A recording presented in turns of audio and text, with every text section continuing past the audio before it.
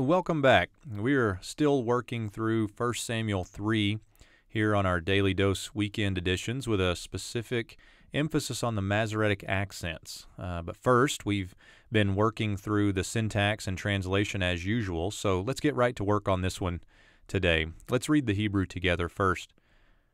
Vaner Elohim terem yichbeh, u Shemuel shochev, bahechal Adonai, Asher Sham, Aron Elohim.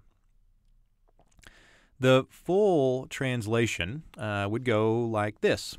Now the lamp of God had not yet been quenched or gone out, had not yet gone out, and Samuel was lying down in the temple where there, and we have to supply the verb was, where there was the ark of God.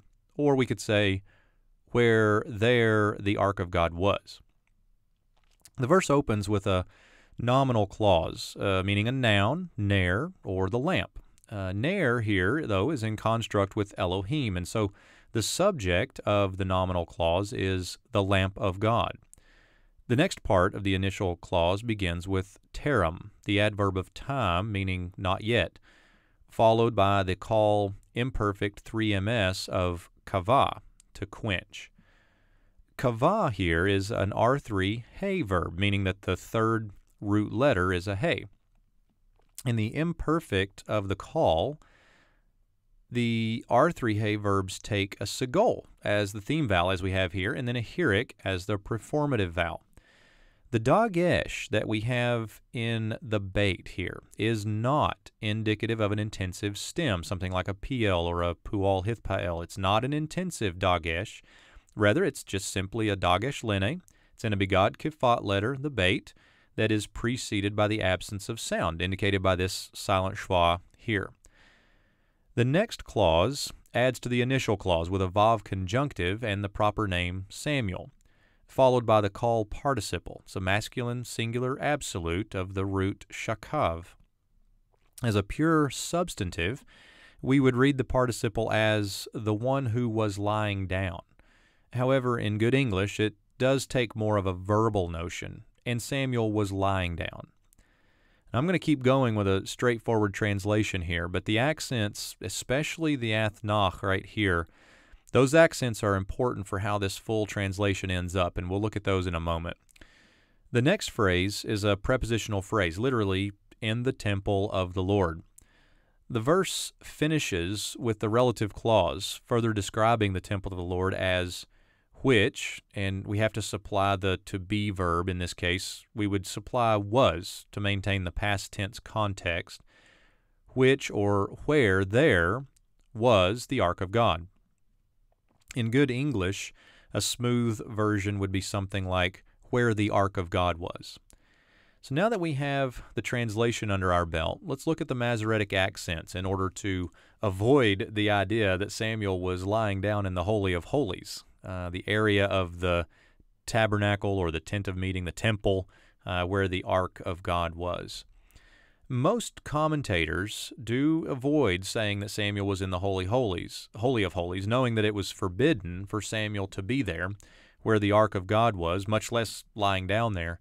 And while commentators usually get this theologically, it makes sense, the Masoretic accents actually make it clear grammatically and syntactically as well. Notice first the placement of the athnach here. The first thing to remember is that the athnach is the heaviest break in the sentence after the saluk and the sof pasuk here. So for this first, what we may call half verse with the athnach should not allow us to translate or associate things directly between the two segments. So things in front of the athnach shouldn't be directly associated with things after it. In other words, the athnach provides a large break here. Therefore, we want to notice a syntactical pause between the idea that Samuel was lying down and the prepositional phrase, in the temple of the Lord. So we don't have to translate the sentence something like this: Samuel was lying down in the temple of the Lord where the ark of God was. That's a literal, straightforward translation. But we don't have to have it with the nuance or the implication that Samuel was lying down in the Holy of Holies. Let's look now at the smaller divisions of the accents.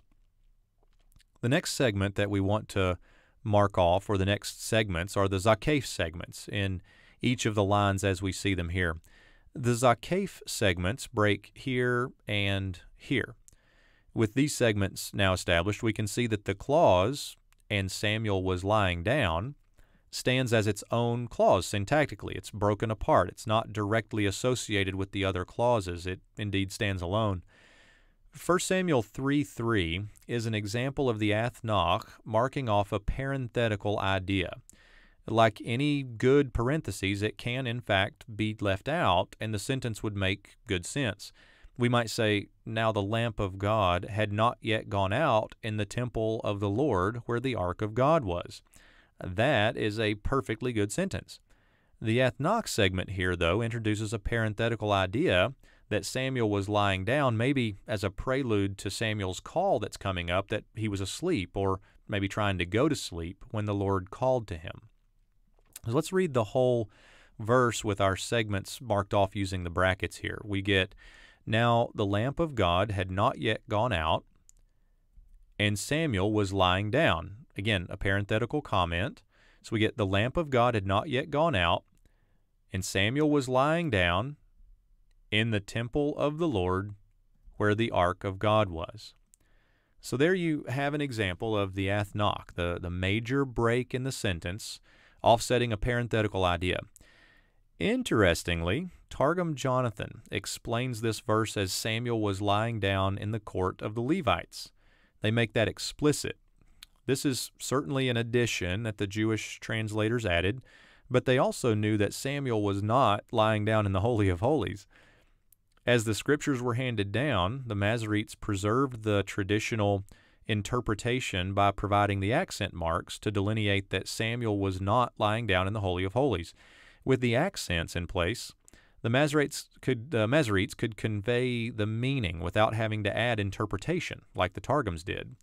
So with the accents, they could preserve the text and the interpretation of Scripture using these jots and tittles that we call accents. I hope that was helpful for you. Thanks for joining us again today, and I hope we can be of service to you guys. Until next time, shalom.